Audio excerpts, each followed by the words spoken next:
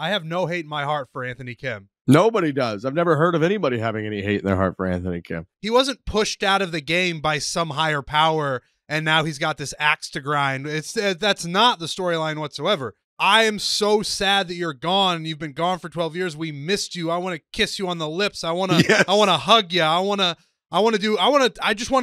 see you.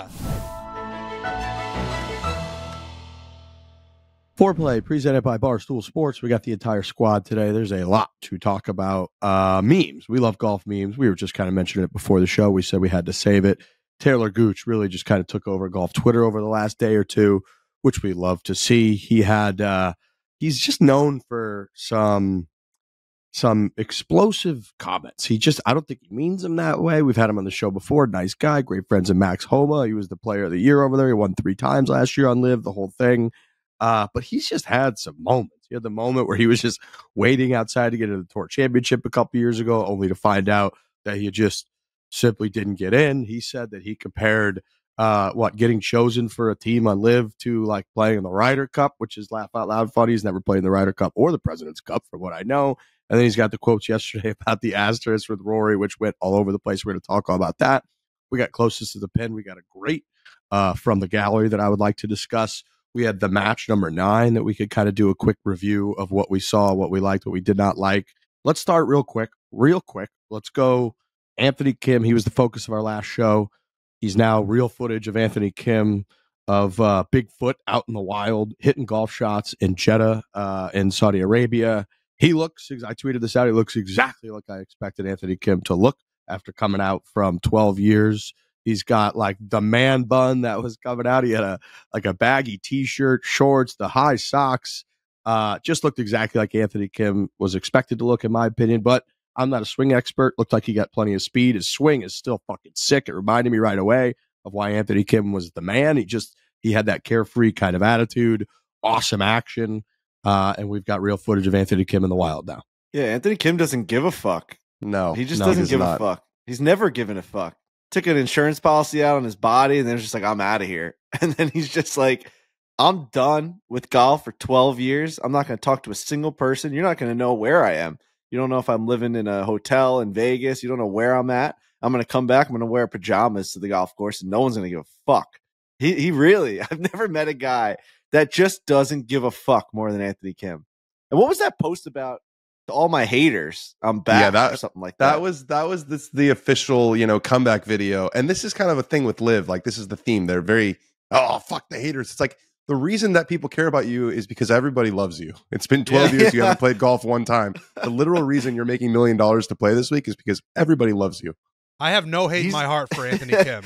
Nobody does. I've never heard of anybody having any hate in their heart for Anthony Kim. Right, like he wasn't pushed out of the game by some higher power, and now he's got this axe to grind. That's not the storyline whatsoever. It's very much a guy who we were like, I am so sad that you're gone. You've been gone for 12 years. We missed you. I want to kiss you on the lips. I want to hug you. I want to see you. And then he's like, I'm back, haters. You're not Michael Jordan. It's not that way at all. Yeah, sorry. dude, someone tweeted like, Arnold Palmer comes back from the dead. Hi, haters. Exactly. It'd be like Trent Ryan showing up to one of these Bachelor live shows and being like, I'm here, you fucking haters. Everybody's like, what? Yeah. You throw roses at you. He'll fucking love you, dude. Yeah. Made no sense. He didn't get pushed out by a higher power, maybe a higher powder. Hey. Whoa. Hey. Yeah, I wonder if he was on that Johnny Manziel diet. I wonder if he's on that Johnny Manziel strict diet of blow for he lost 40 pounds in 3 months. Bronzy bars over here or what? What a comeback for Johnny Manziel. I know we ran into him just very quickly at the Desert Open. Great guy. He did Shannon Sharp's podcast. An incredible podcast. He is like, he's just such an interesting cat. I'm sorry to take us away from Anthony Kim very quickly, but they're in the same ilk. They're in the same ilk for sure. Is that true? Yeah, dude. They've been in the same early ilk. success, crazy early success, probably similar drugs of choice, and then both just went away instead of continuing to play their sport. But Johnny tried at least. He did. Yeah. He tried to come back. Johnny Football is a big Scottsdale golf scene guy. He's always just a nice guy, super nice dude. He doesn't come off like I don't know, for whatever reason you kind of think he's too cool for school or whatever, the whole deal. He's always just been a super nice guy who likes to live his life. He's a little eccentric. He's out there doing his thing. So he gave me like a 3-minute pump up speech at the Desert Open about breaking 90. Like I was ready to run through all. We're talking about one of the greatest college athletes of all time, and he's in my ear being like, "You just got to be confident. You got to." Said he watches every episode. Watches every episode. So yeah, I got love for Johnny Manziel. It's amazing how big Johnny Manziel was. Like we forget. Thank God oh my God, he was the biggest thing in the fucking country for a year.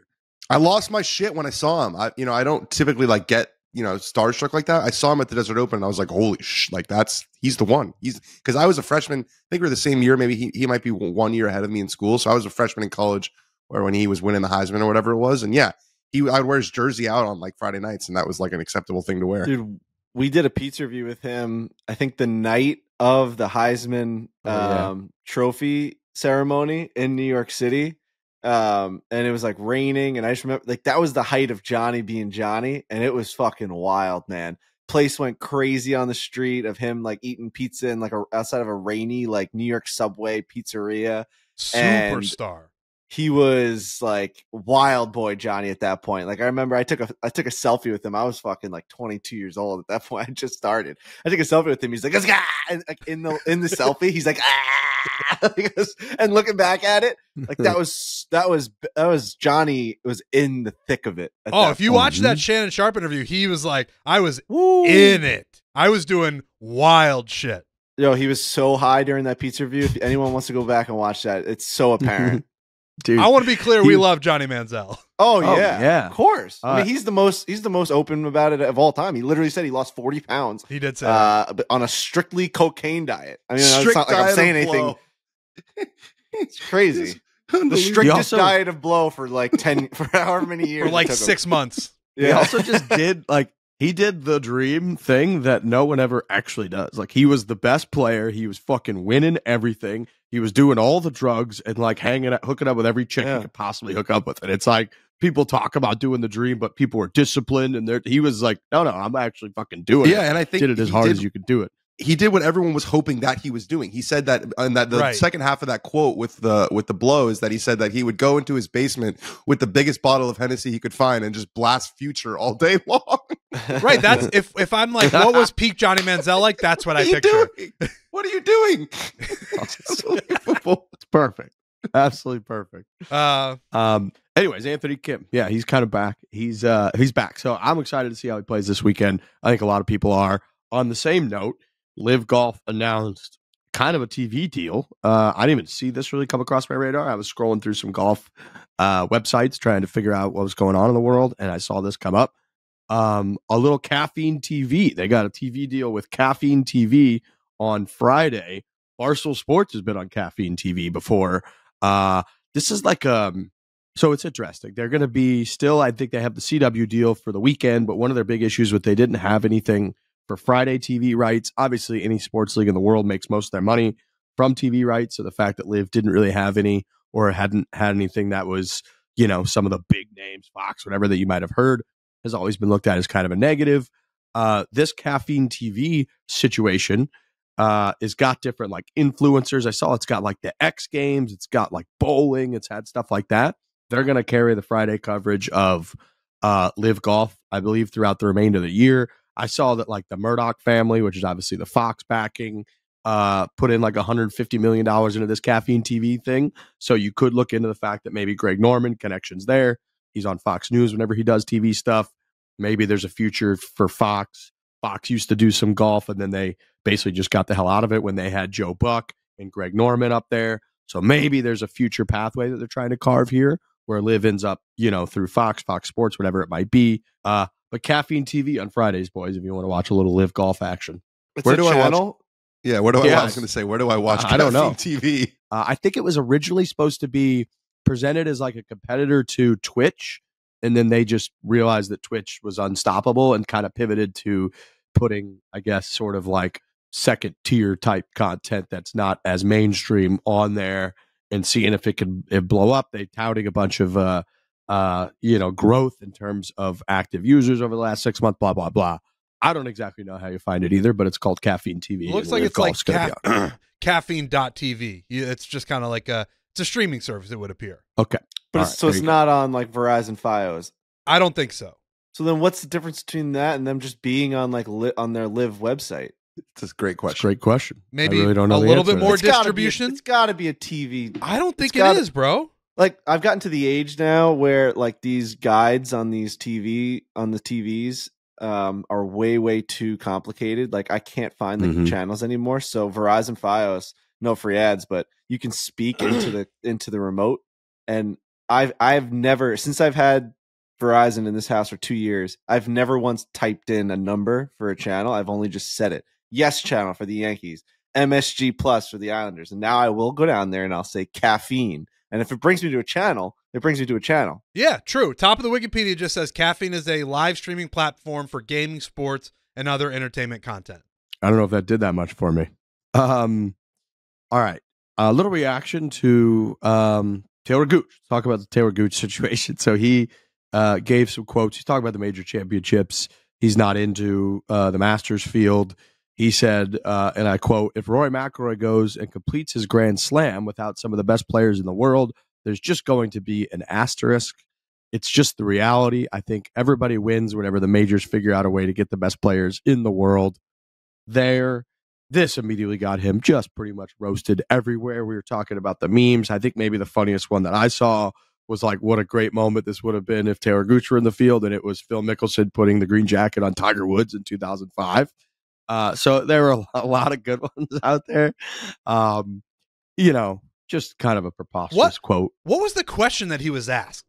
I'm sure it was about, world ranking points. They're really hammering that home because it's, they're trying to put pressure on everyone to get to give them world ranking points and get in. So I'm sure it was something like about the only that. way, because for me, the only way that's a semi-acceptable answer, which is still probably not, is if the reporter said, do you think there should be an asterisk if Rory McIlroy wins the Masters with this type of field? If he just like went on his own and decided to sucker punch Rory McIlroy with a Masters quote, I'm very confused by the whole thing. Rory had to have been brought up somehow in the conversation. I find it very hard. I'm going to do some research. I'm going to do some research right now. That's what I was wondering, because the question is always very important. Now, he also has to answer it in a way that's not going to spawn 1,000 million memes. But I couldn't imagine if they were just like, what do you think about the world ranking points in regards to the Masters and who gets invites and who doesn't? And he was just like, you know what I think? I think if Rory McIlroy wins this thing, there should be an asterisk. Like, that would be an insane thing to say. I don't know the answer, but I'm going to say that Rory McIlroy was not in any way part of the question, and that his answer was just, you know what I think about world ranking points in the Masters tournament? I think that Rory McIlroy, if he wins this fucker, is going to have to just live with an asterisk the rest of his life. If that's true, Talor Gooch is even more of a loose cannon than we originally thought. And when we had him on, I didn't think that he was. He was just like a nice, kind of a quiet guy. He's had some quotes since then that are kind of off the wall, like we mentioned up top.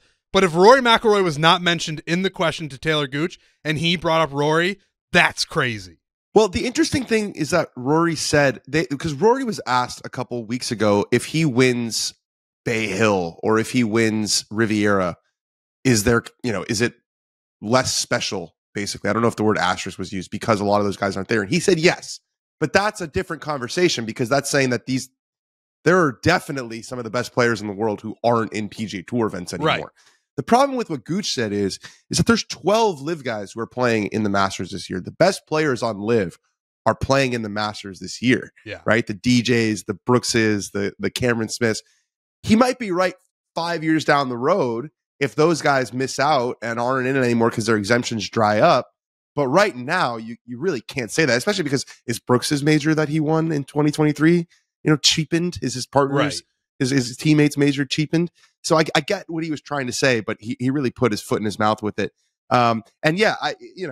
Bringing Rory's name into it, I think was really, if you say, I think there's some of the best players in the world. And then he responded to me on Twitter because I said, basically, there are 12 guys in LIV in this. So what he's really saying is there's an asterisk because Talor Gooch is not in the field. And he said, no, what I meant was that, Mark Leishman and Mito Pereira and Carlos Ortiz. And it's like, those are good golfers for sure. But there's always guys who aren't in the Masters. Yeah. there's only 82 guys who are in it every year. Like, you I was know going what to I say, mean? on any given year, I think those names you just mentioned could be or not be in the Masters, and I wouldn't be surprised in any way. I just think that they're not locks to be in there, and I understand that with how good of a year he had on LIV last year. I understand that he is coming probably from a frustrated standpoint of being, probably deserving on merit to be in the field, but he's not. And a big part of the reason I think that he's not is he has refused to play the game. Like last year when he didn't get an invite or special exemption or whatever into the U.S. Open, he refused to try to qualify, even though a bunch of other people clearly did.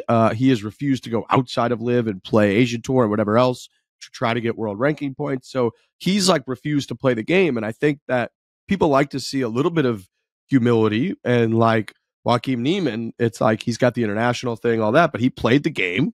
He's gone outside. He's done well. He's gotten points outside of it.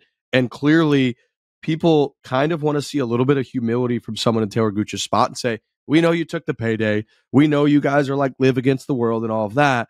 But if you go and play in a few other events, or you try to qualify for the U.S. Open and say, hey, I get that this is part of the risk when I left, that we might not get into some of the majors, so I'm going to try to qualify. Thank you to the U.S. Open for being an open event.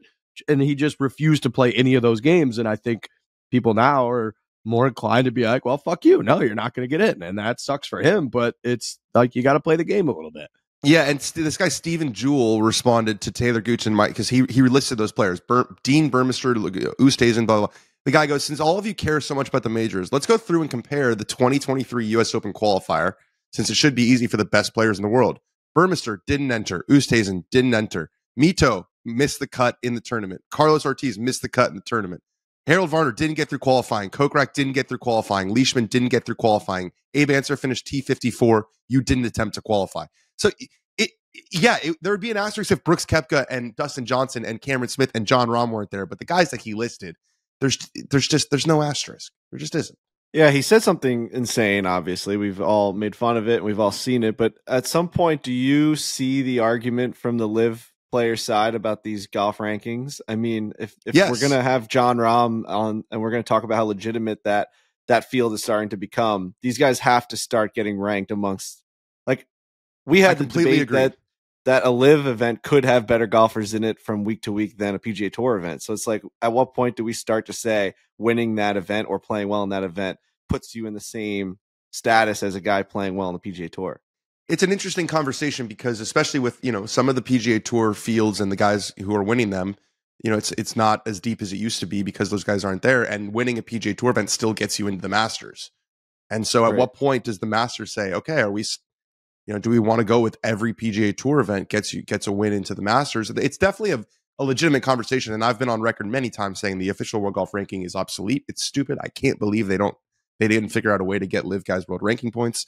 But it just was he said it basically 5 years too early, or 3 years too early. Yeah, it is crazy that there's no points whatsoever for them at this point. It's also crazy, we talked about it 6 months ago, that they were like, yeah, the only pathway to do it is it's a 1 year minimum process. You're like, no, why don't you just do it?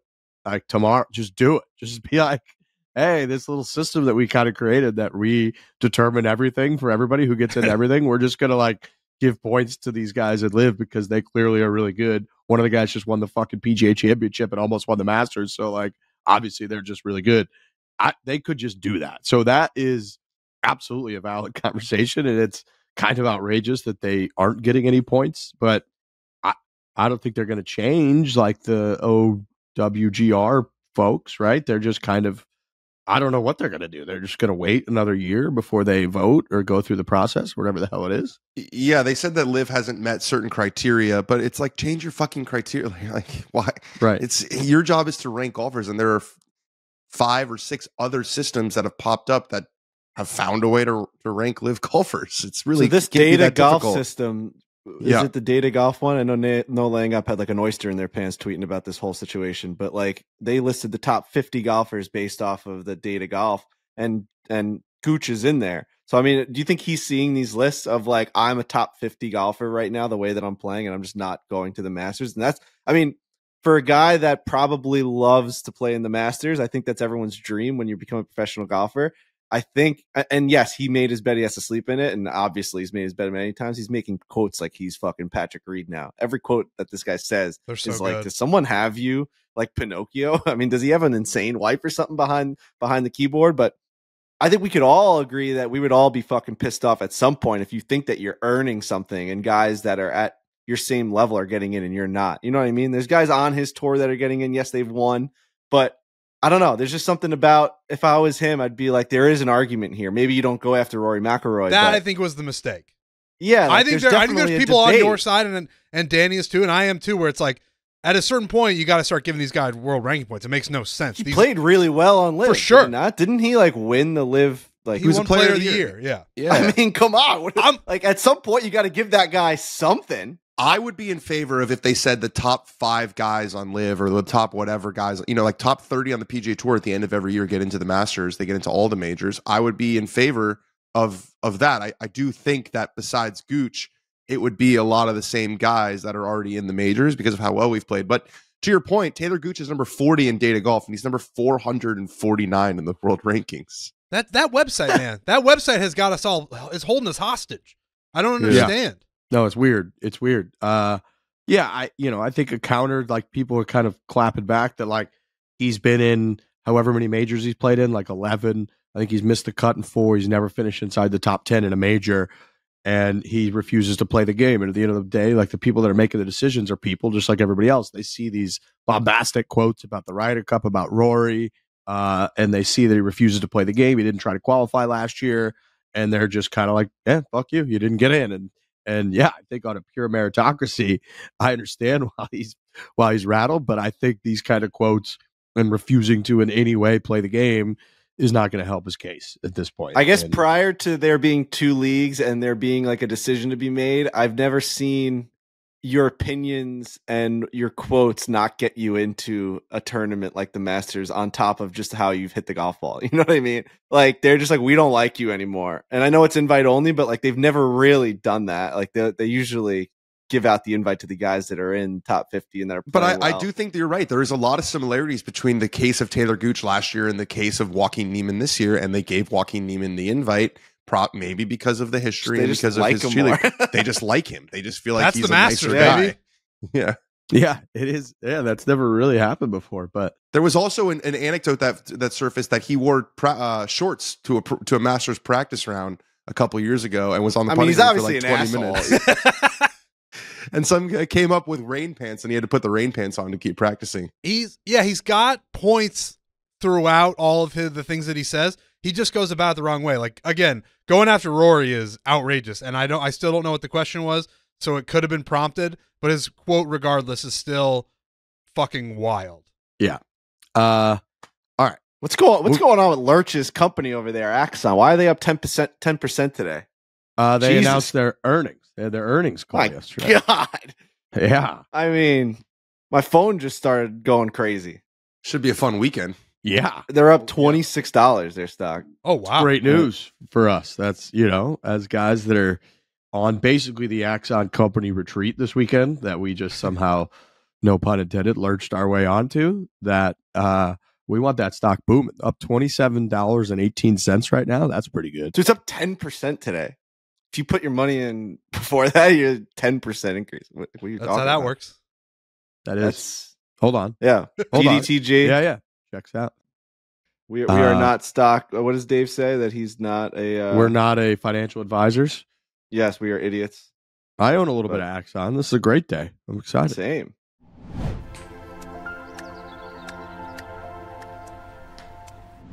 Cars.com is a leading digital marketplace that connects car shoppers with their perfect car. If you haven't figured that out on your own, we're happy to help you get there. Cars.com has been doing it for 25 years. That's a quarter of a century.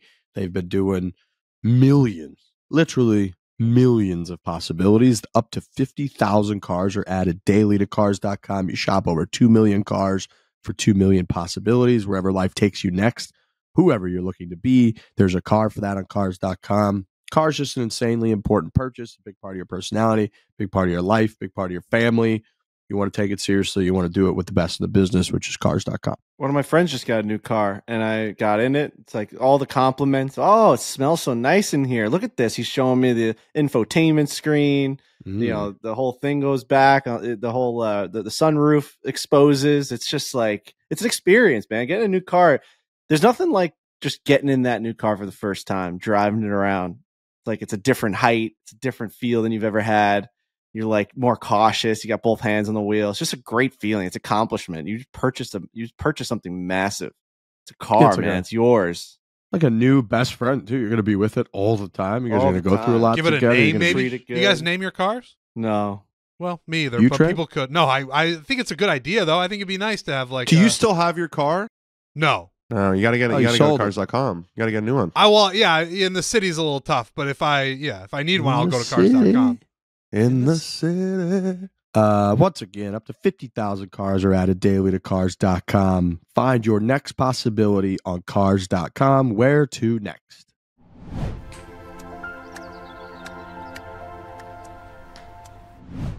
The match at the park. First of all, I can't believe this was the 9th version of these. When we did the first one, Tiger Woods and Phil Mickelson, 2018. I remember all the hype and whatnot around that whole thing. This was the 9th version of the match. The park is insanely cool. We went there with Grant Horvat. That was the first time that we had ever done anything with him.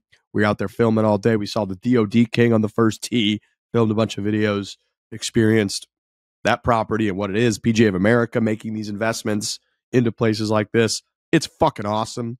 It's largely about the children, which they highlighted really well, and growth and getting kids into the game of golf, having it be accessible, fun, so that they kind of find it early in life, develop decent skills so that they're good at it, can thrive at it, and then enjoy golf throughout the rest of their life.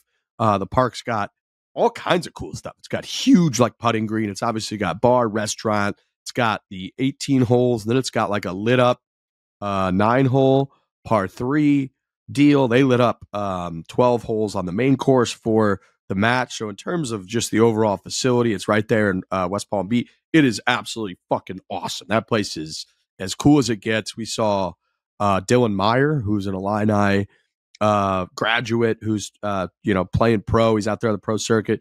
He was out there playing. Just all kinds of names are there. It tracks a lot of cool people. So that place is sweet. It presented great on TV. There were cool crowds. In terms of the actual golf, I don't know how many times we could say it at this point. It's not the most electrifying thing in the world. I think that you kind of have learned that on a golf front, the best players in the world, what makes them entertaining is when they're competing at the highest level for the biggest events. And when you've got them out there kind of slapdicking around, Max is great. He's got good personality. I thought Lexi and Rose were in terms of personality front, like about all you can ask for, but there's just a lot of going on, and it's just hard for people that don't do it for a living, right? In terms of like entertain through the vacuum or through the vehicle of golf for a living. It just kind of is tough. It could be an awkward, like kind of cringy watch at times. And so I'm not going to say that like the actual pure golf standpoint of it was the most riveting thing I've ever seen.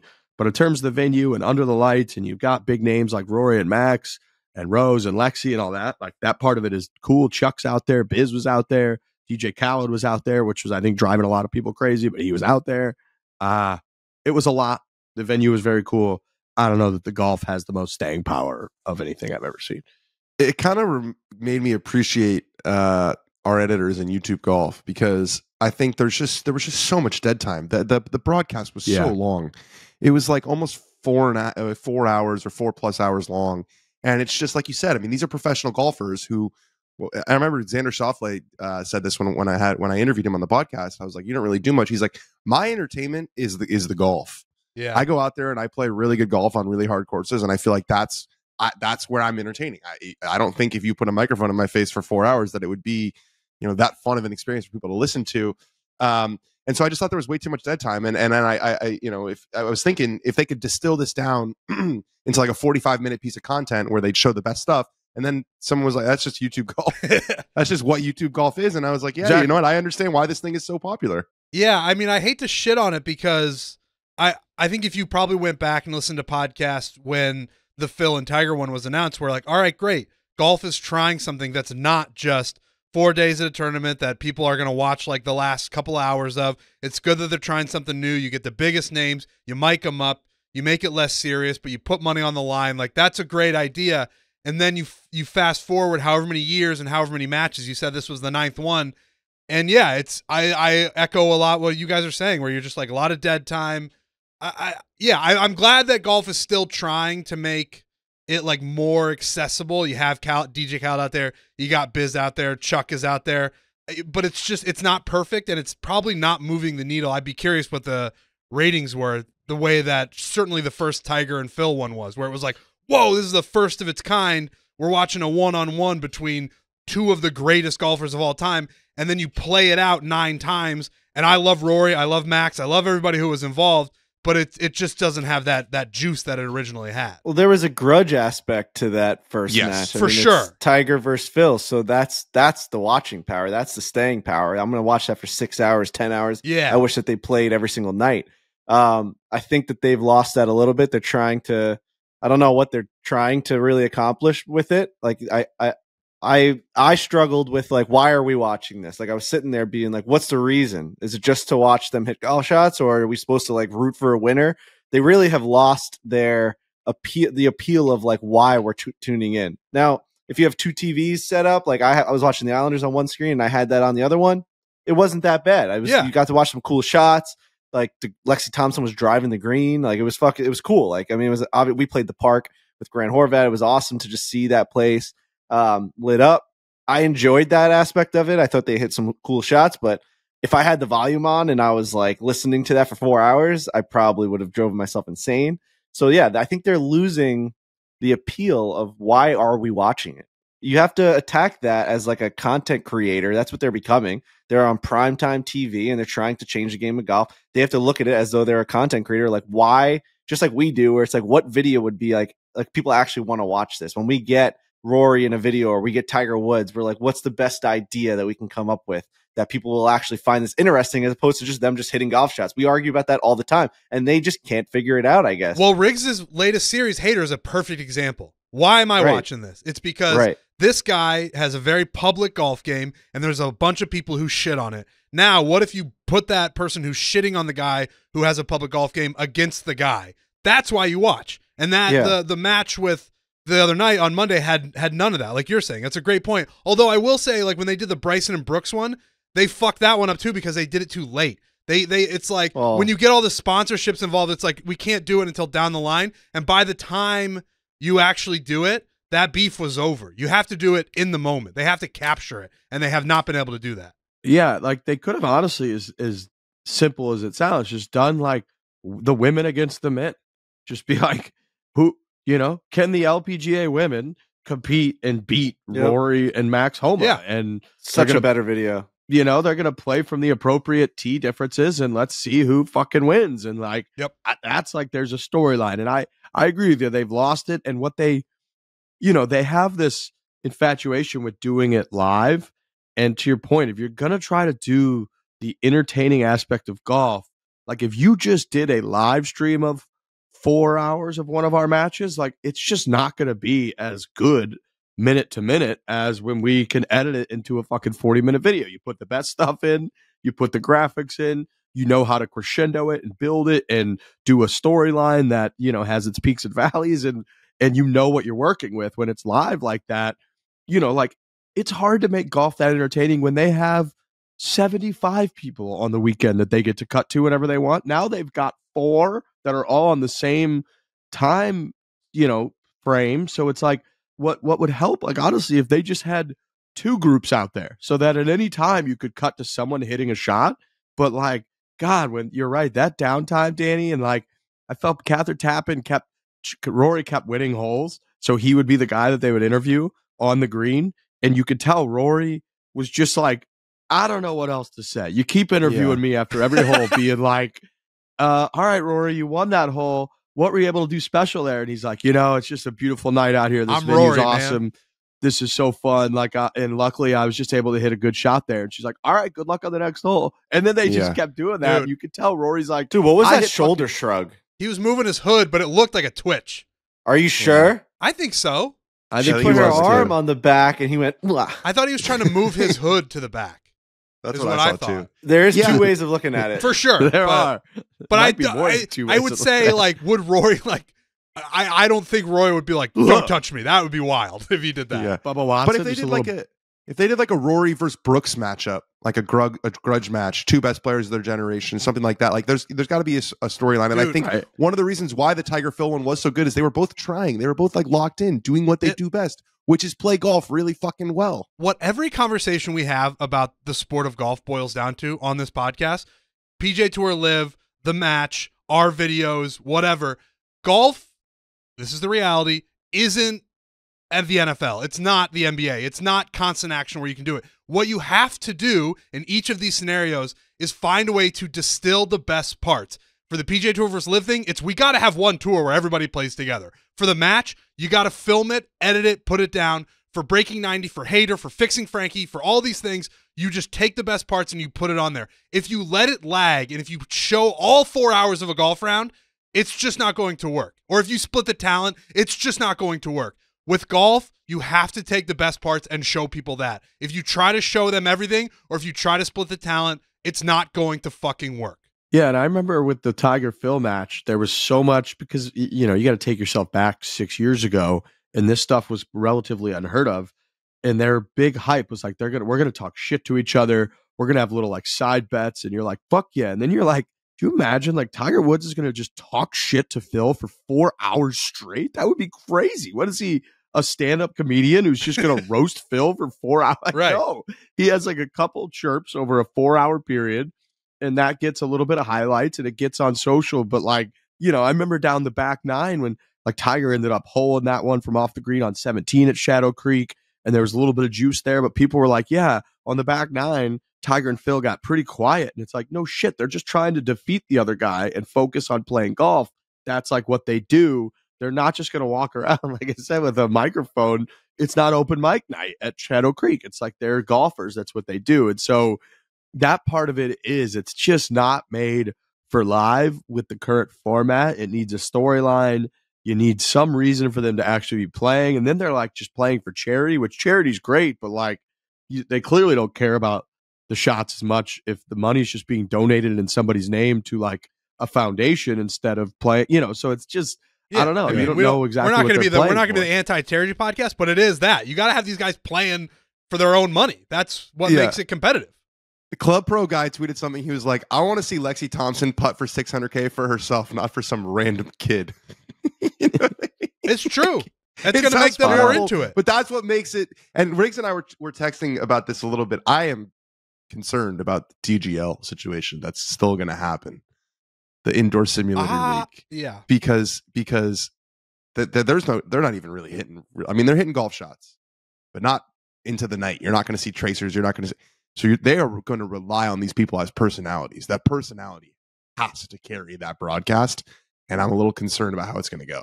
Yeah, but it's going to be a condensed version of golf, which is exactly what we were just saying. Like, at least they're going to keep it to like around the green, and there's going to be maybe trick shot aspects. At least it's different than just like getting in a cart and talking about the shot. Like there's going to be like, Tiger, you hit the shot over this bunker, and then Rory, can you match? And hopefully it's like a quick pace. We get to see the best golfers pull off the best skills. But aside from like, they have to nail that. I agree with you where it's like, if you're just going to make it the match into a simulator, like let's just end that now. Like no one needs to see that. But if you can do fast pace, like come on, to a metronome, make it 130. Like real quick. I need that thing to be. You need quick, dude. That's a lesson for us. That's a lesson for whoever puts these matches on. That's a lesson for the TGL. Like we love golf. We host a golf podcast. We do golf videos. We play golf in our downtime. We want this shit to be a thing people like.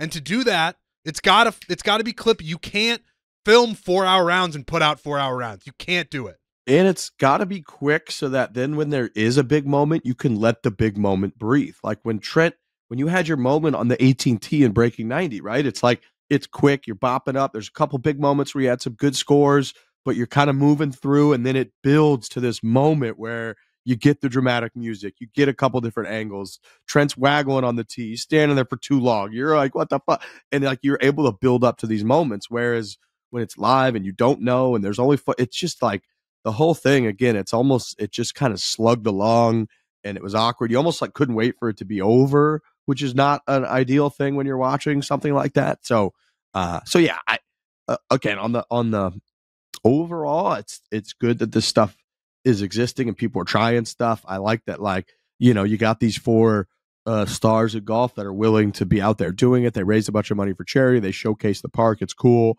But the actual product has got to be tweaked or it's just not going to last, is the way I look at it. Okay, let's do a little from the gallery and then we'll do closest to the pin and then we'll get the hell out of here.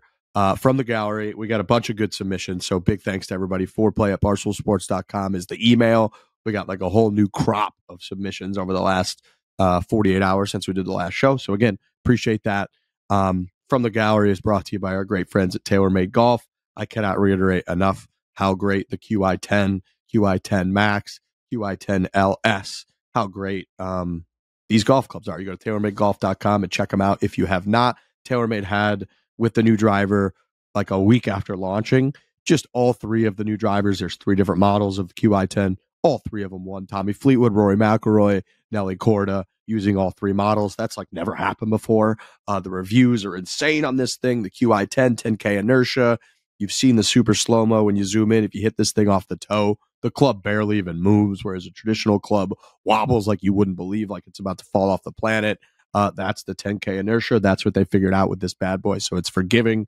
It goes far. Rory, you watched him in the match that we were just talking about, absolutely piping drives all over the place with this thing. So QI10, QI10 Max, QI10 LS. We love this club. All right. TaylorMadeGolf.com. Go check it out if you have not already. You can learn a lot about it. I've got a great little, I would call it, from Tom from the UK submitted what I would call a laundry list of questions for America is basically what he submitted. Okay. And it would be kind of a failure of our international duty not to address these questions. He sent a list of 10 questions from the UK and he just kind of wants to know what's going on in America and with Americans. His first one, he says, in the UK, we get 25 days holiday entitlement from work plus 8 public holidays. How does this compare to the US? How do you guys survive on so few? We're maybe not the best people to ask this question, I feel like. But, well, fair. What standard? 14, I think? Or 2 weeks maybe? Couple 2 weeks of weeks, vacation? yeah. 2 weeks would be like 10 days. I think if you're at a place for a little longer, you get to 3 or 4 weeks maybe, which, again, if we're talking weekdays, 25 days holiday plus 8 public holidays. That feels like an amazing amount. Is that true? I think that is an amazing amount. I mean, like I said, I've never really been in that world. I was working at the fucking restaurant and then I came to here. So I've never really had any sort of, it's always just been you work and whenever you're off, you're off. Like there was never a guy telling me like you had to come in or whatever. So, but what, like Hannah, she works in the medical field, and that's a huge conversation of like days you get off. And I mean, just all of that stuff is a huge debate of they're not getting nearly enough, like holidays and stuff like that. But I'm not the person. I think when I worked in an office like that for a couple years before I went crazy and decided to do something else, I think you start out with like 10 to 15 regular off days. And then as the months go by, you accrue like, whatever amount. So the longer you're there, the more you have. But 25 and 8 seems like way more than the standard in America, I would imagine. Yeah, my answer would be that's why we're number 1, baby. I was going to say that too. Taking fucking you want a vacation, Chipotle on every corner? Europe, jumping on trains and shit. We're fucking working. We're, we got productivity through the roof over here. We're building empires. So, that would kind of be my answer. You guys are welcome. You're over there safe. Like we're out here kind of policing the world and growing the biggest companies and doing what Americans do. So we're eating more food. We're just kind of, that's what we do. Right. So we're sitting, we're working. The obesity rates are through the roof, but it's because we're sitting and we're working. We are just sitting and working, man. We're pounding Taco Bell and McDonald's while we hammer through Excel spreadsheets and dominate the world. That's just what we're doing. A couple questions here that weren't great. Fourth one, why do American sports fans hate ties? Why does every single match you guys do have to end in a playoff or an overtime? I will say I went to the game that Messi played, the Galaxy Messi game on Sunday, and it was a 1-1 tie, and it was kind of I kind of didn't hate leaving the stadium. Everyone was kind of like, "Oh, that was a nice show." Well, the National Football Well, that's League how an has empire ties, and slips it's through the your biggest- fingers. Is that Well, how the it National goes Football away? League has ties during the regular season, and it's obviously one of the biggest leagues. Maybe, I mean, it's definitely the biggest It's league in hard America. to get so to though. Like, how many ties are there in an NFL season? They there's a set it couple up. a year. There are a couple. They set it up, I think, so there's less than 5. I have been on record that they need to bring back the tie in hockey. I'm sick of the fucking shootout. I would love to leave an arena being like, both teams didn't earn that second point. They both get a point and we move on. Like, we watched a really good, if you're not going to extend that 3-on-3 to 10 minutes so that there's more endings before a fucking exhibition skills competition to end an amazing game. Like, you got the Bruins versus the Maple Leafs and it's 1-1 and both goalies are fucking in the game. And you're like, they're clanging and banging for 60 minutes plus 5 in the overtime. And then all of a sudden you just have like Pasternak just like shooting on, it's just like, it's a breakaway fest. I mean, come on, it's so stupid. So When did they get rid of ties in? When did they get rid of ties in hockey? Was that a they thing? just for introduced. Yeah, I would It say was I don't know, 20 after years the ago. lockout. Yeah, after the lockout in like whatever that was, 2007 or something. 2006, I think. 2006. They came back with a bunch of new rules. You weren't allowed to clutch and grab as much. They were trying to get more offense, and they introduced the shootout. So it's probably been 18 years or whatever it's been. I'm sick of thought it. It was a cool novelty at first, for sure. And they were trying to get more fans into the game, and shootouts deliver a lot of clips and all that. I'm kind of with you. I don't know that like the shootout clips do it for them anymore. You've kind of seen one of them. You've seen all of them at this point in terms of the shootout goals and somebody winning. So I'm kind of with you. I kind of miss the days of just tying. Like, and to Dan's point, you can kind of walk out of the rink that night and be like, that was a great hard fought It's a great Nothing game. wrong with that.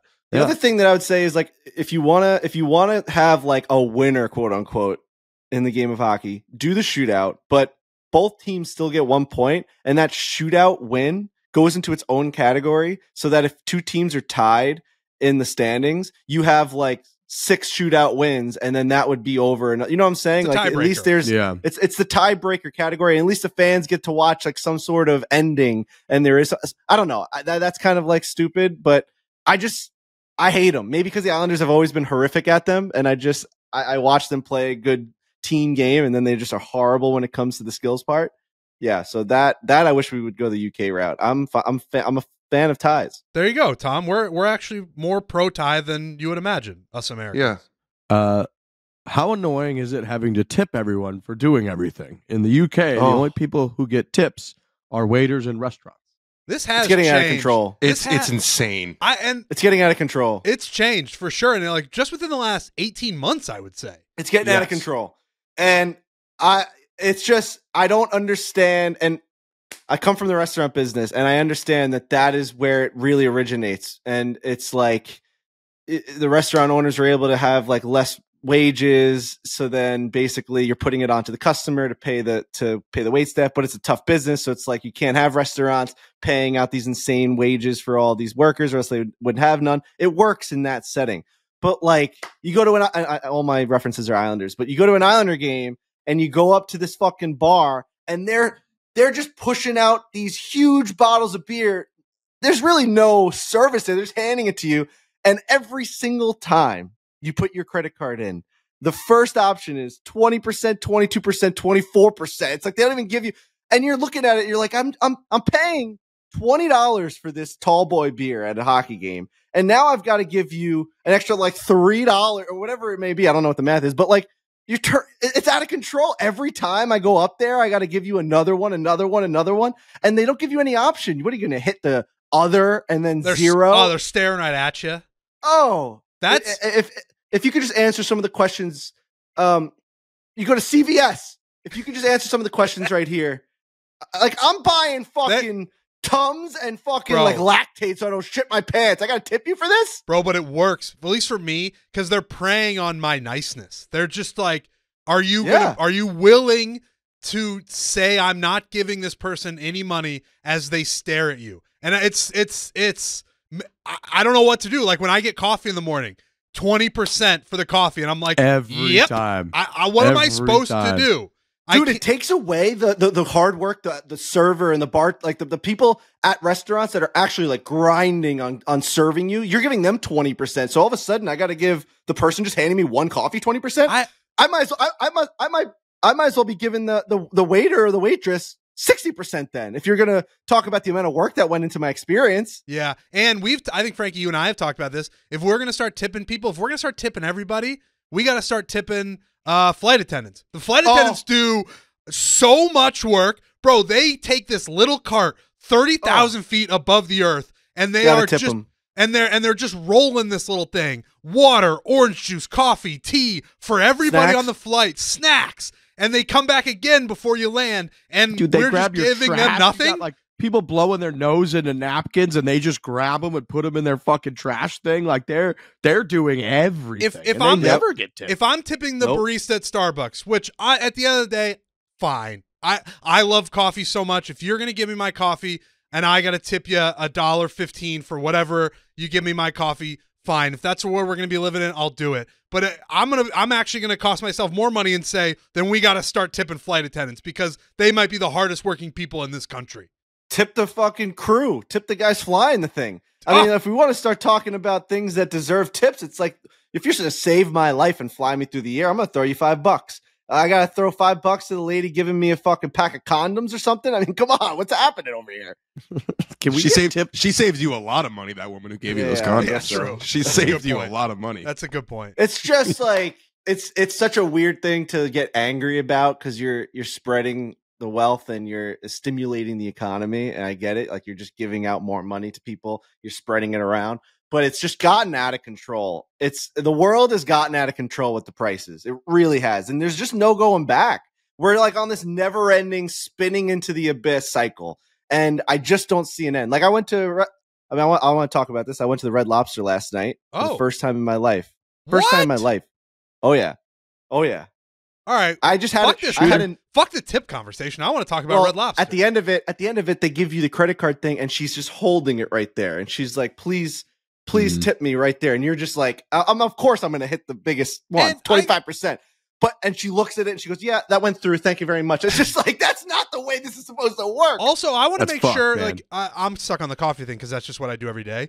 Is that tip that I give going to the person, or is it just going to Starbucks corporate? Like, who is that? Knows? Who is that going to? How do they, like, who knows? That's the part I also don't understand. But it's like, again, I'm going to keep doing it because I'm a sucker and I'm too nice, and I'm just going to be like, take it. It is stimulating the economy. It's not to the point where I can't pay my rent now. These tips at Starbucks and wherever you're going isn't putting me on the street. It has just gotten out of hand. I bet, like, if they ever do a study, which they have to, like, how much more money are these companies making with the percentages of these people who are just putting 20, 25% when it's shoved in their face?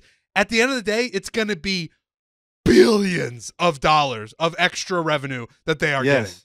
And if it helps the economy, fine. Again, I'm not so hard out that I'm gonna be like, sucking dick on the side for money, but it's like, but when did it become like, anytime that, like, I feel like one of the most common things in the world is how to, like, save money, and now it's like, if you're at all trying to save money, you're just not included, and you don't want to be stimulating the economy. It's like, well, no, I just, like, am trying not to just endlessly spend extra money all of the time. Like 15 times a day this happens, where you just have to give money, and they're like, well, you can afford it. It's like, well, I'm okay. That what does it have to do with anything? If I walk by a person on the sidewalk, I just get to, like, I just have to hand them $5 for not murdering me, and being like, thanks for not murdering me. That's like, here's $5, and you just gotten out of control, man. It doesn't make any fucking sense. You're just giving out money all the time. So I want to hear about Red Lobster. Me too. What up? What? Well, I just had enough of it. Like, I don't know if it's because I grew up in the restaurant and we just never really went to, like, the fast food chains, even though Long Island seems to be, I guess that's not a fast food chain. It's just a chain, right? It's just a chain restaurant. Yeah. It's a chain restaurant. But there was, like, the TGI Fridays and stuff. Like, me and my dad would go after, like, a sporting event or whatever. We love Texas Roadhouse. Like, I have gone to a couple of them, but there's a list that I never really got to. Never went to an Olive Garden, and I will never step foot in one. I will never step foot in one. Dude. It's just sacrilegious. My dad would never look at me the Why? same. It's just like anti-Italian. I don't know. food? It's just it's not anti-Italian food. It's just like if you have a choice that day, go to Daddy's place. Bro, you know, you get one time on this floating I might rock sneak in the a middle lunch of in there. space. You get I might one sneak a chance lunch at in this there. thing. What's one Olive Garden visit gonna do? I might sneak Do it a for lunch in there, Nate. but Do it for Nate. yeah, dog. I don't know. I respect my dad more than Nate, and I love Nate, but like I don't know. I there's something respect about your it. dad too, but But I'll he's go to just an like he hates Garden. Olive Garden. He hates the idea of Olive Garden. Like they get their shit in like corporate packaging and they send the breadsticks in boxes and everything's a carbon copy. He's like, this is my fucking industry. Like I work. I get it. I could see a little bit of why he fucking hates the it's like Just big go for Walmart Oppo coming in, knocking research. down the mom and pop shop. He hates it. I get it. So I'm gonna stand pat on Breadsticks are good though. Even if I've heard. I heard they the do come in unlimited frozen the boxes. salads and the breadsticks. I heard they're good. I heard they're really good. They give you water. So It's great. Red Robin was Free on water. there. I never gone to a Red Robin. I think it's like cheeseburgers. Yeah. Yeah, burger Red place. Robin's And good. then I've never ever, and we have a bunch of them, and I always see them. I've never been to a Red Lobster. I don't know how. I love seafood. I love crab legs. I love lobster. I love shrimp. I love endless shrimp. I love popcorn shrimp. I love coleslaw. I love Pepsi products. I love it all. So I finally said, you know what? I've had enough, and I want to go to a Red Lobster. And I made I brought my sister-in-law and brother-in-law with me, and we made a nice date night out of it. And they were so excited to share this experience with me. I had no idea what I was in for. I tweeted it out yesterday. It got crazy traction on Instagram and Twitter. I'm talking 250,000 people saw that tweet of me going to Red Lobster, and every single one of them wanted to give their little take. Some people hated it. Some people love it. Some people say it's the middle of the road.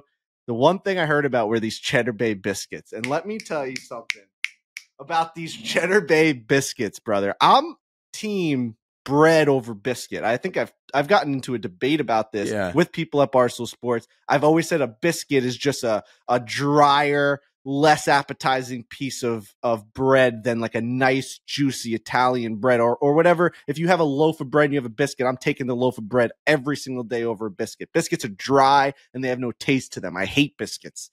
So I went into this with kind of a negative attitude.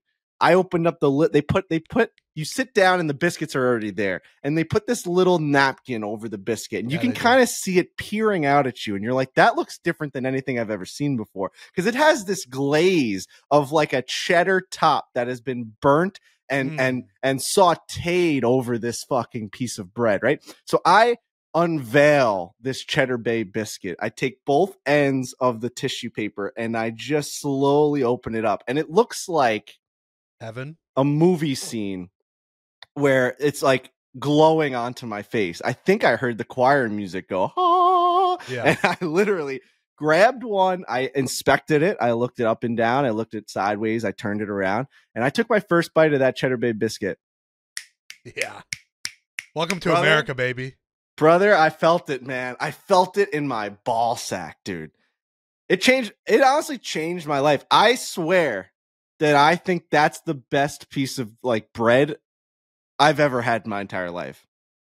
I don't know what they're doing at Red Lobster. I don't know where that's coming from. I don't know how they replicate it because I had 6, right? And all 6 of them were fucking good. Now, did I feel it later on in the night? Oh, yeah. I texted our group chat. I said, I'm feeling those biscuits right now. But you know what? They're worth it. They are so worth it. They're salty. They're cheesy. They're moist. Woo! If Tom from the UK is still listening, this is America, baby. All right? This right here. Cheddar Bay biscuits at Red Lobster. Can't believe you went 30 years in this country and didn't have, he even took a picture of it. He's showing it right now. And I can't believe you went 30 years before you tried a Cheddar Bay biscuit, but I'm glad you experienced it. They really are so good. It kind of looks like a Levain chocolate chip cookie with the consistency. You know how thick it is? Are we now Red Lobster? Are we now a group of people who have all been to Red Lobster? Danny, Riggs? I never grew up eating shellfish, so I've never been to the Red Lobster. Fuck. Yeah. You got to go for the biscuits, though, Danny. Yeah, I'll go for the biscuits. We'll I guess take I'll you. go We'll for get biscuits together. Yeah. The biscuits are so good. The meal was great. I got like this feast where you got a lobster tail, you got a crab leg, I got linguine, shrimp Alfredo. It was like 5 different things, dude. It was fucking. The waitress asked me, "What would you like?" I said, "I want the Red Lobster feast, please." I just said. And everyone else got the shrimp your way, and you can get a bit different variations of shrimps, and you can get popcorn shrimp and cocktail sauce, and you see the lobsters when you walk in. And I'll give you. And this we are not sponsored by Red Lobster, by the way. If they want to reach out, I'll gladly. I'll host the fucking podcast from the Red Lobster. When you walk, the one in Deer Park, Long Island, is like to dream for. It's got shiplap. It had an outdoor area that.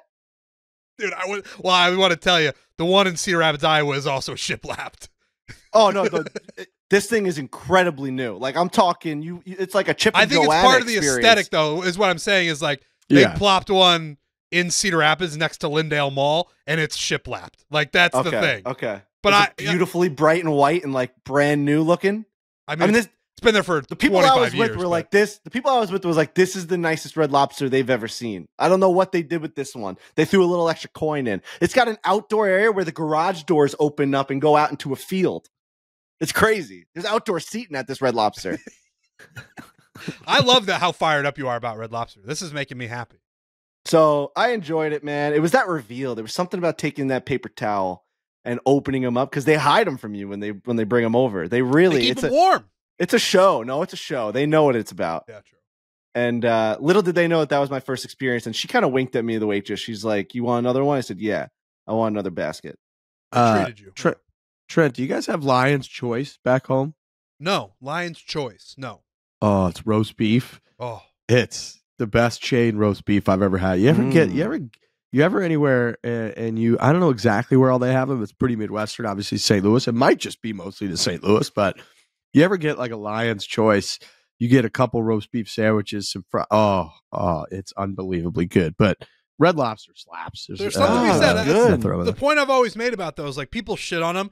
I'm obviously a Midwest guy, and they're like, "Oh, all you eat is Applebee's and Red Lobster and Chili's." There's a reason. There's millions of these things. Yep. Like I get that it's like all the same, but people go there because it's like, oh, it's reliable. You know what you're gonna get. You're gonna get Cheddar Bay biscuits. You're gonna get shrimp linguine. You're gonna get endless shrimp. You're gonna get a platter. Like it's reliable and consistent. And there are millions of them across the country. Yeah, you're gonna walk in. It's gonna cost you like $20. It's gonna come out in 5 minutes, and it's gonna be fucking delicious every single time. Delicious. It was delicious. You know what you're gonna get. And there's something about the fountain sodas at these places. They're just different. Yeah. It's like Mr. Coca-Cola or Mr. Pepsi's pissing it right out of his own dick. It's like it's coming straight from the source. It's coming straight from the source. There's no hoopla going on. There's no RC Cola and all of these like like the off-brand ones. It's straight PepsiCo. You know what I mean? Yeah. It's that sugar, baby. It's that real I loved it. Oh, and then the desserts, the brownies, and the whole deal. It's just fucking phenomenal. It was phenomenal. I'm thrilled that you feel that way. I really am. Oh, me too. Oily though. Like your hands with the biscuits. If you don't have if you don't have paper towels on hand, wow. Wipe it on your shirt, dude. Get really I guess so. It was great. All right. Closest to the pin time? Dan? Yeah, let's do it. We'll make it quick. I know we're going a little long here, so we'll make it quick. All right. Real quick, hold on. Closest to the pin, brought to you by Fireball Whiskey. We love Fireball Whiskey. Everybody knows that. The Fireball 50 milliliter shooters are a perfect shot for the golf course. If you're feeling like up in the ante on the course this weekend, make sure you grab the new Fireball Birdie Shot Club.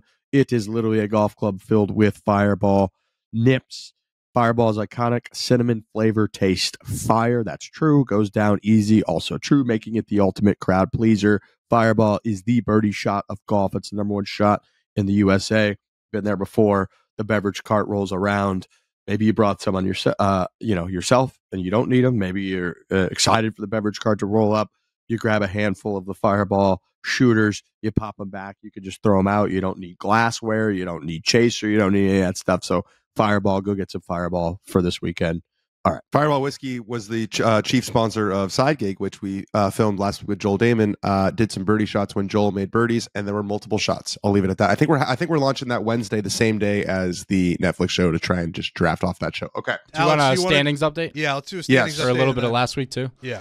So last week, the Tiger question is TBD. So first one was goal scored by the Blues against the Islanders on Thursday. Fuck off. Frankie, you want to tell us what the score was in that game?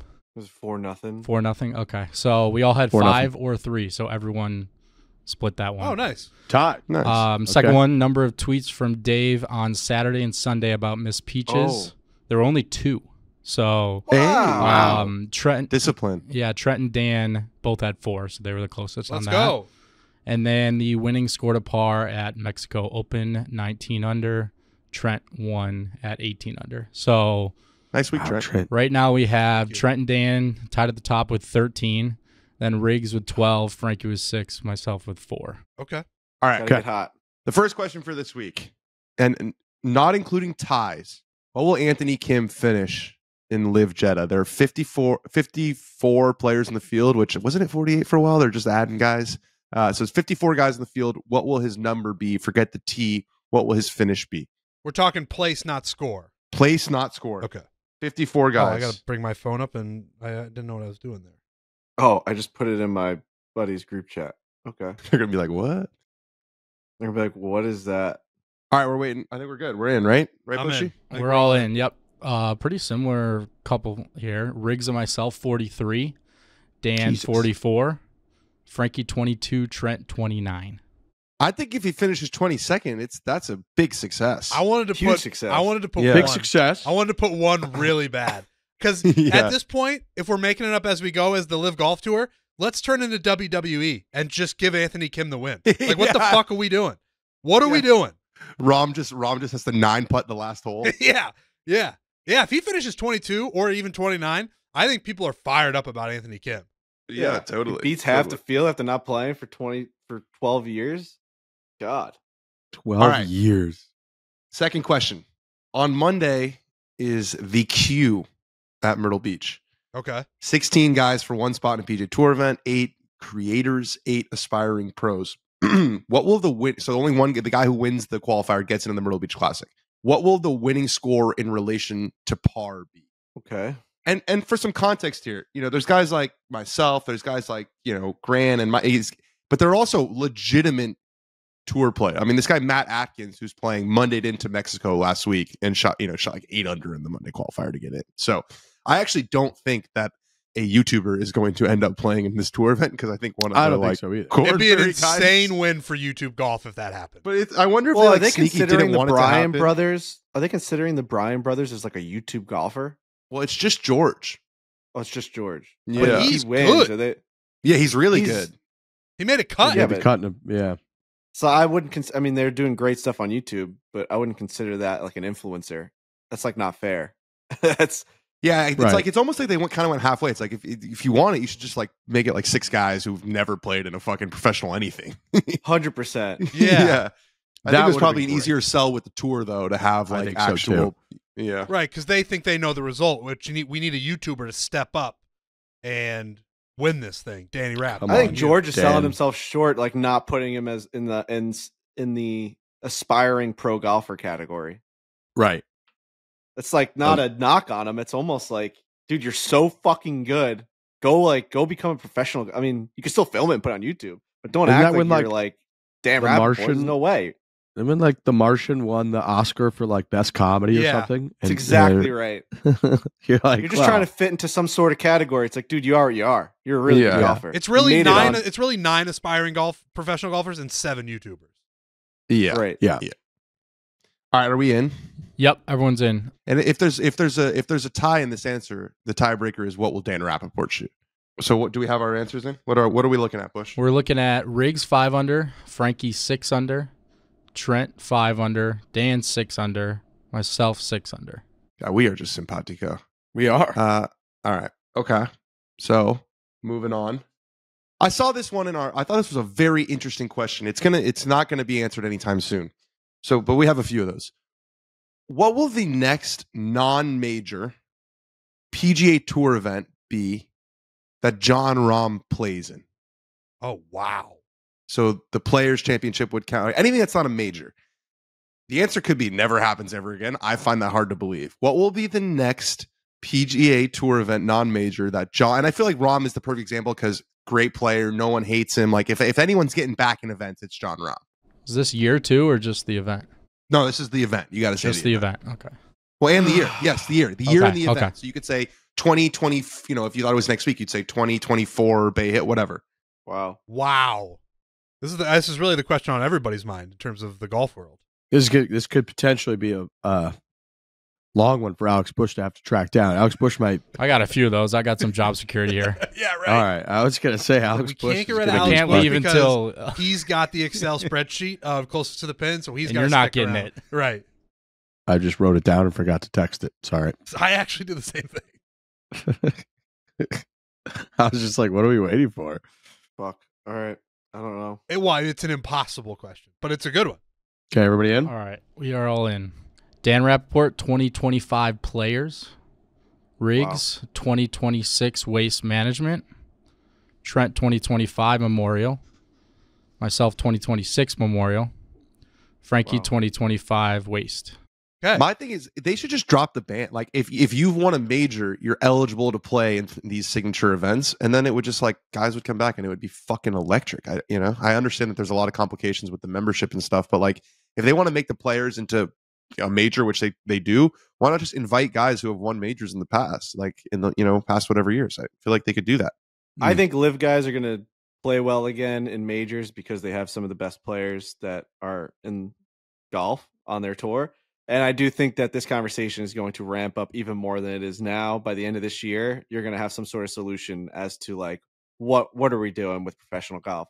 If Jon Rahm's winning majors every single time he plays and DJ's finishing top 10 and Brooks is fucking, it's like, let's just get these guys in all these events. At some point we have to. So 2025, I think, will be a very, very combined season of golf. I'm stunned the conversation didn't go that way when Rahm signed initially.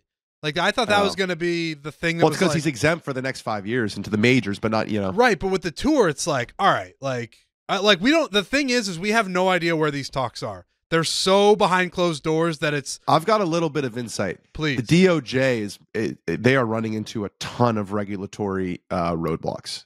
I think that even if both sides really want to do a deal right now, I think it is extremely complicated, especially in an election year. I think it's just like they're not going to be able to get it through regulatory issues. Interesting. Really? Yeah. So it might be then 2025 is.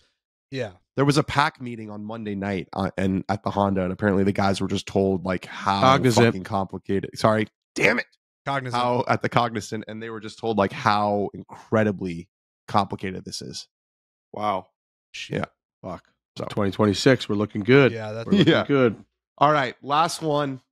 Manchester Derby is this weekend. Manchester United against Manchester City. Manchester United are horrific in free fall. There's rumors about the coach leaving.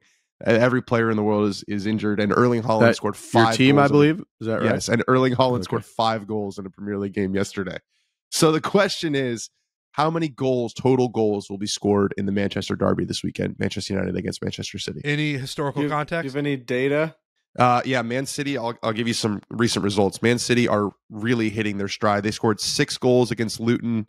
They only scored 1 in their previous 3. And then they had 3 goals before that, 3 goals before that. Manchester United, kind of an average soccer team when it comes to scoring. They had 1 goal, 2 goals, 2 goals, 3 goals, 2 goals. So you get sort of a guess. Okay. Trent's removing hearts. What the hell is going on? Yeah, I was hitting just as I jumped in here. I thought it's hard to explain. All right. I was just hitting things. This like could be the game that gets the coach fired for Man United. If they lose, if they get like embarrassed by their crosstown rivals, it might be time. I always like that. I like the back against juice the wall. behind, just the juice behind like a fire game. Is always it always gets like the Islanders had that this year at Lane Lambert. Like once they lost, it was just like he's getting fired tonight, and he did. It was like it was a lot of juice behind that. It's crazy how like all the speculation on Twitter is pretty much what's happening like in the suite. They're like, we got to get rid of this guy. You really learn that in Drive to Survive. You learn that like the exact chatter that's going on, and then they show it, and it's exactly what like Christian is talking to his crew about. How much of it drives the other way? Like, are they looking at it like, all right, everybody hates this guy, we got to get rid of this guy?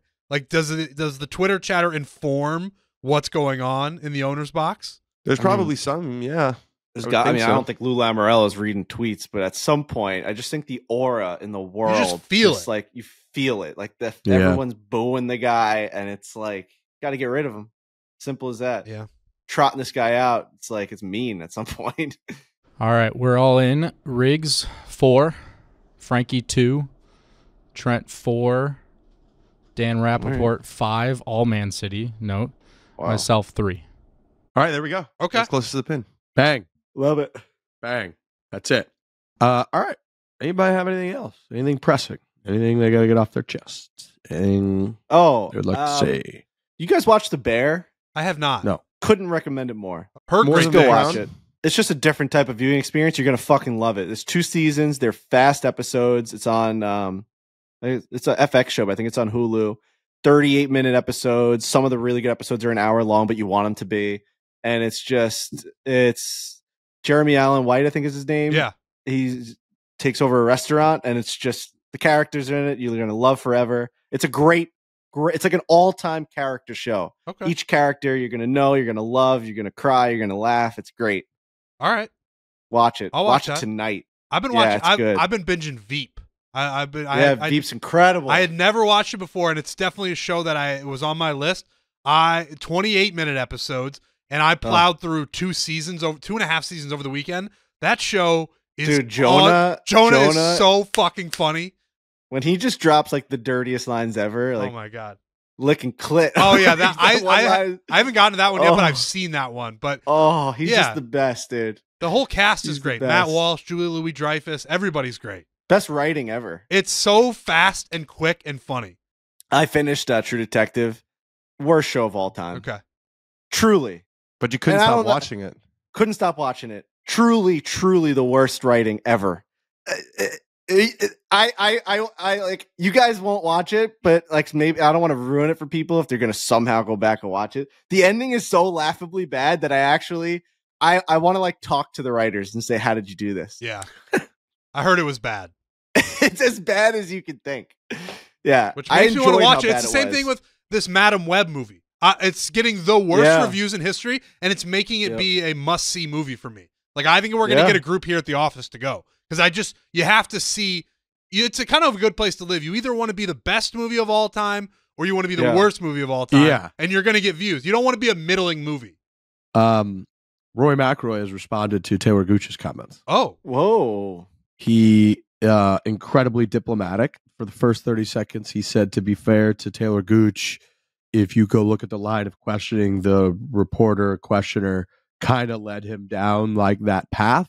And then his second half of his answer was, it's an invitational. The Masters are going to invite whoever they want. And he said, if you look, they invited Joaquin Neiman, who's been chasing his tail all around the world, to try to basically put himself in a position to get invited. And he was like, and I can't say the same for Talor. This podcast was right. Yeah, we were pretty spot on. We were right. The questioning and playing the game. That's it. Wow. We nailed it. Do we know golf or what? Come on, Fellas, man. know golf? Come on. Also, do we know golf right now? Next Hi, match, Talor Gooch, Rory McIlroy. Let's do it. Wow. Bang. All right. Next time we're all together, except for Dan, we'll be out here in California. And then the real next time we're together, we'll all be stops, in Trent. It just never stops. I love you. Myrtle Beach, South Carolina, one of our favorite places. Dan will be playing in the queue. Then we've got the Barstool Classic kickoff, which we're all going to be at. We're probably going to try to film a couple videos down there as well. And then the following week, we got a bunch of events going on at Sawgrass area, Jacksonville, for the Players Championship. We're going to be all over that place as well. So things are starting to heat up. Big thanks to everybody for listening. A big thanks to all of our sponsors, Cars.com, TaylorMade Fireball. We'll be back next week. Hit it hard. Hit it hard. Hit it hard. Hit it hard.